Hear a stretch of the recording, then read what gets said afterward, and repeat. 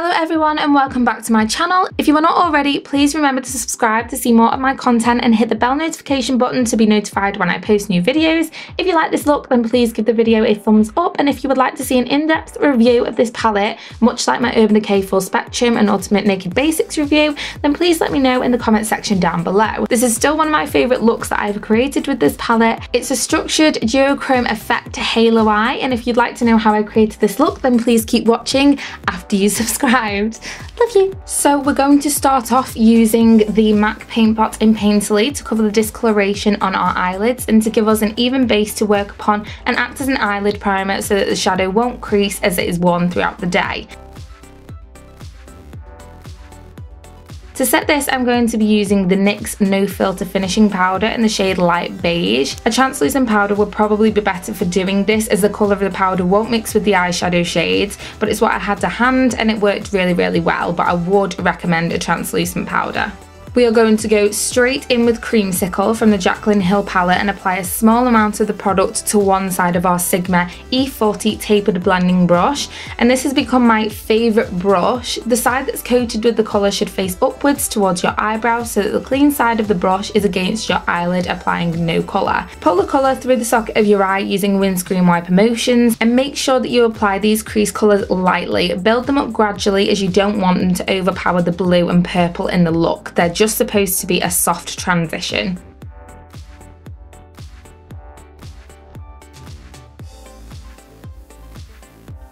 Once you're happy with the intensity and positioning of Creamsicle, take butter and repeat those exact same steps, but don't extend the colour as high towards the brow bone so that there is a gradient from the yellow to the caramel shade. Hold your brush towards the bottom when creating circular motions to blend the two colours together. It'll make your strokes a lot more light, and therefore the blend of the colours will be more seamless.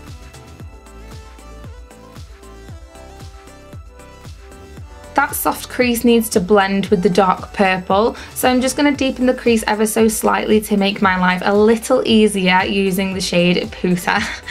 With this shade, try to stay very close to the socket of the eye.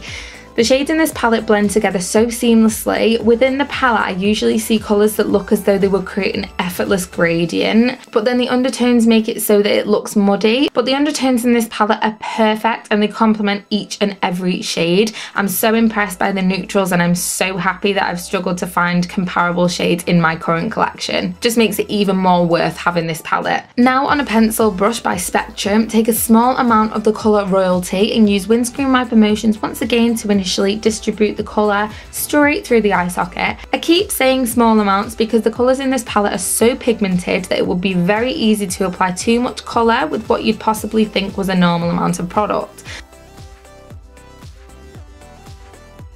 Swap between a pencil and a blending brush to distribute and smoke the colour evenly.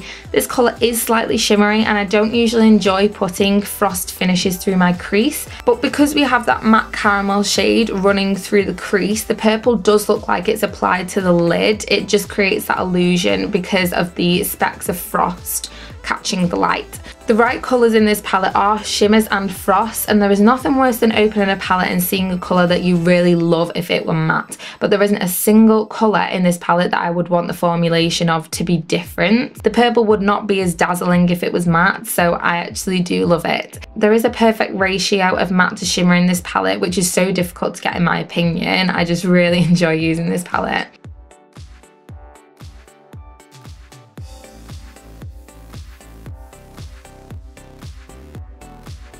Take that same shade on a dense flat brush to pack the colour onto the inner and outer corners of the lid. JACLYN recommends applying the colours with your fingers for the best colour payoff, but I personally feel I have more control of the brush, and that's why I'm doing it this way.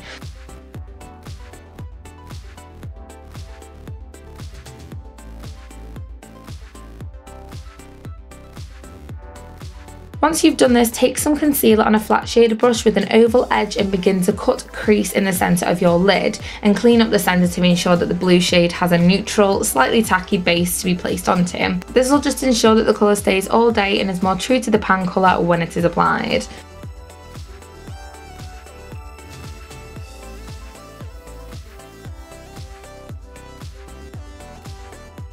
Now take Pool Party and apply this on top of the central block that you've just created. You could apply the shade with your finger to increase the pigmentation, but I personally prefer using the brush, so that's what I'm going to do. Once the colour is on the brush, you could spray some water or setting spray over it to change the consistency of the formula into a kind of foiled effect, which will increase the pigmentation, but I wanted this colour to be a soft formula. Be sure to get the blue colour right up to the cut that you've made. It'll all look super clean and just make the overall look a lot more difficult than it actually is.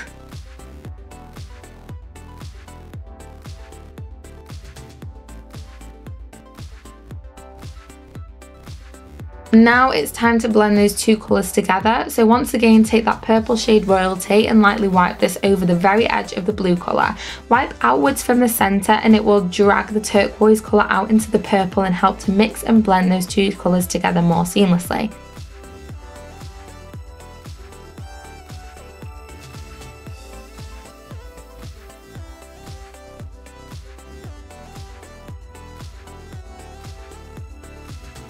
If you feel like you've covered too much of the blue shade with Royalty, just take Pool Party once again and tap over the bridge where the two colours meet and repeat this process until you're happy with the blend.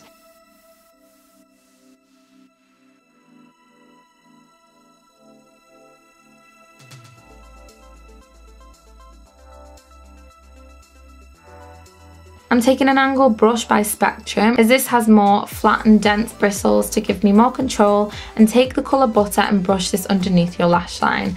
I usually pull this initial transition colour to the socket of my lower lid, just above the bone. Your brush should naturally sit on top of this bone, and it just ensures that the colour isn't dragged down too far and then enhances your under eye circles, because no one wants that.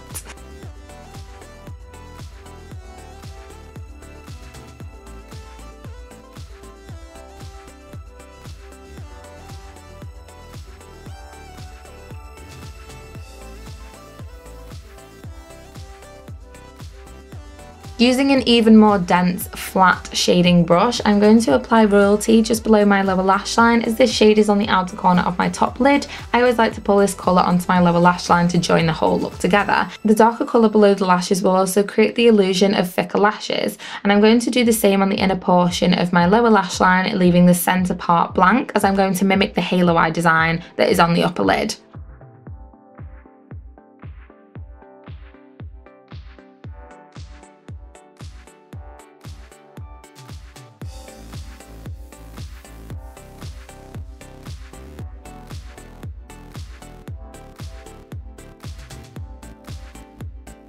So using a pencil brush, take Pool Party and apply this colour in the centre of the lower lash line where you've left the space between Royalty. This whole look is going to create the illusion of larger circular eyes, as the attention is drawn towards the centre of the lid with the lighter shimmery colour catching the light. So to finish off the eyeshadow, take Faint and apply this colour to the inner corner of the eye to brighten. If you're not sure about using the pink shade, Beam would also be a great option. It's a very similar colour to MAC's Nylon, and if that's the highlight you like, then that's going to be really, really good.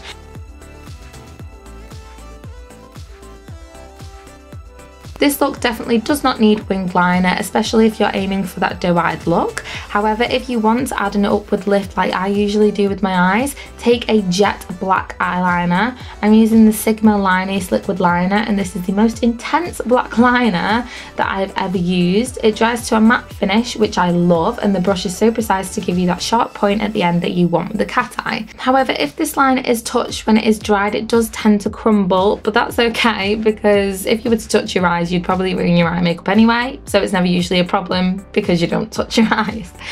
But draw a thin line along your lash line to thicken and darken the appearance of your natural lashes, and then draw a long straight line from the outer corner of your eye extending up to the tip of your eyebrow. That is my usual point to go to. Use the edge of the liner to place your brush and draw a line from this point to the centre of your eyelid to create a triangle shape. Fill in this triangle with the black liner and you should have the perfect wing. Easy peasy. Now add an eye pencil of your choice to the lower lash line. I'm using a NYX Live pencil in the shade Sway so that the eyeshadow colours melt together into the waterline. You could also use an aqua blue colour, a natural cream colour to open up your eyes, or a black colour to close your eyes and make it a little more sultry. It's honestly your choice, all will work.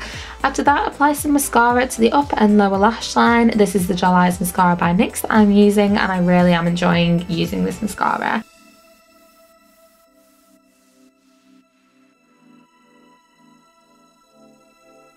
Then finally add a pair of lashes of your choice. With this look I'd recommend either wispy lashes or lashes that are longer on the outside and shorter on the inside, just because it complements it a lot more. So that's the completed eye look. If you've enjoyed the tutorial and found it helpful, please remember to like this video and do not forget to subscribe to my channel to see more tutorials like this one. If you end up recreating this look, definitely tag me on Instagram. All of my user handles are linked down below in the YouTube description box. Thank you so much for watching, and I will hopefully see you in my next video.